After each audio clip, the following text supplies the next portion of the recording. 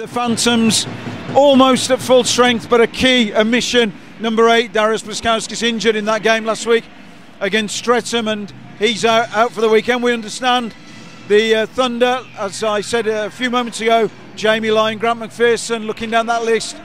Michael Stratford, Grinnell Park, a real talent, formerly at Bracknell, Ross Green. Former Phantom Tom Carlon, Greg Randall had a spell with the Phantoms and the Pirates, I think, Stevie? Yeah, a long time ago. Greg's been playing a long time now, but he's experienced on there. He won't do anything silly. Just make that first pass, and that's key for Milton Keynes tonight.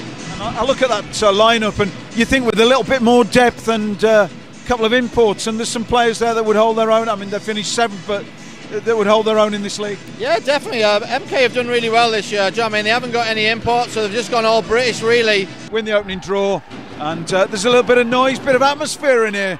So although I told you earlier on it wasn't the largest crowd, there's King. We got a penalty on the play, and well, that's within 15 seconds, and there's a bit of pushing and shoving on the boards, and still some pushing and shoving, and you told me that there would be no friends when the puck's dropped.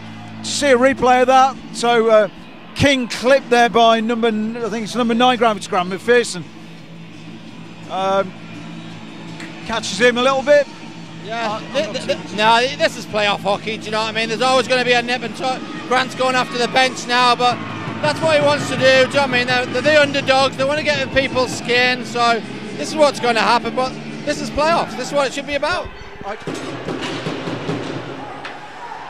Tom Norton brings it down. Owen Griffith shoots and scores through the 5-hole. Phantoms power play goal with 33 seconds left. And here's the replay. So good work initially from Norton. Down for Griffiths, who shoots through a very big 5-hole, Stevie. Yeah, that was a big one there. But just before that, Flaherty had a breakaway, and right at the start of the game, you need to get that shot on there. Even make a little deke, but don't miss the net. So that was a big let off for Phantoms, and they went straight down there, and that was a bad goal to let in, really. Yeah, it's a good trade for Phantoms. Carlon in the box for pick. They'll take that. But let's hope he keeps going at this pace. It's quite good. That was a good hit. Right. Nice little play there from Nags into Salem. Little move. And well, the referee's behind that all day long and could have seen it. Phantoms with a chance. Nathan Salem's put it in. Too many D-men worried about catching the man rather than the puck. And, well, that's scrappy. Let's see a replay. Well, Quinney was pushing James Ferrara. And 91, Nathan Salem.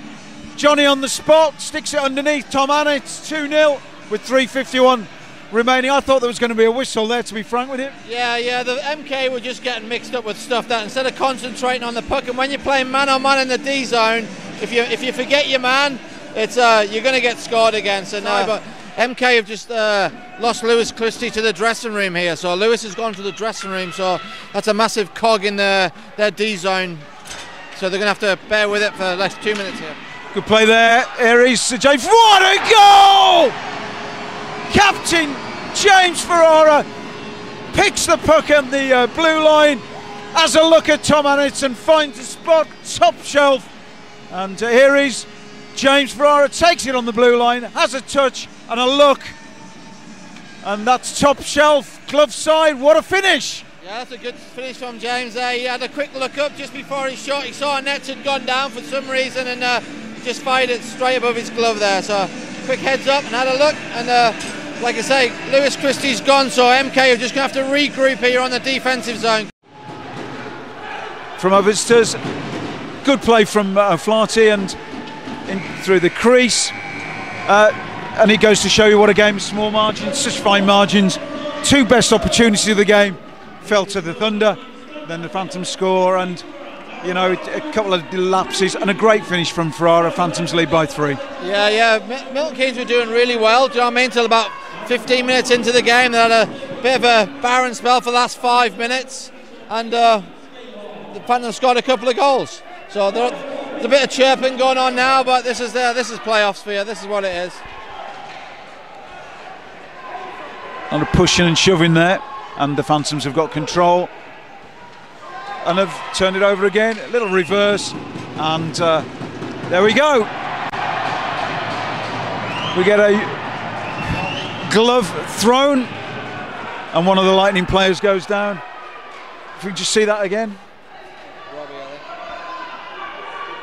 Oh, Robson. Yeah, it's, Robson sits his man down. He's gone over. Picks up by Weldon. Looks for the pass. Taken by Padalecki. Padalecki. Goal! And a little fist bump from Alice Padalecki. Picks up his own rebound and sticks it in.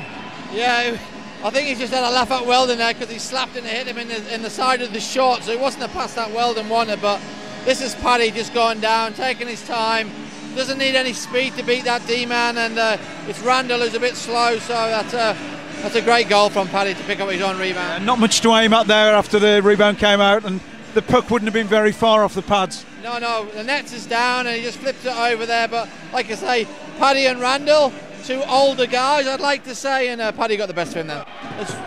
Hewitt wouldn't have seen that trip in there, but like I said, Ross Bowers is telling the guys, keeps going on to him, just one shift at a time, and hockey's you can score 2-3 goals in seconds. So, just nailed the goalie here. Here we go.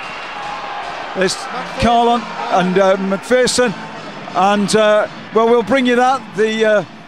We'll bring you the replay. Scott Robson had pulled Tom Carlon well away from it, and there's Salem having a dig at White after the event. So you just look there on the camera, there's Grant McPherson, and inside punches the goalie here, Tom Carlon.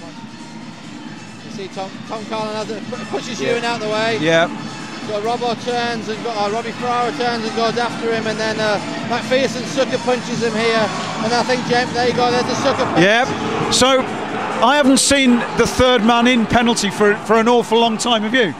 Not for a long time, but Hewitt won't see that, and his linesman won't see it, and I think that's why Jameson went straight after him. So hopefully one of the captains or assistant captains will tell him, but McPherson should be out the game here.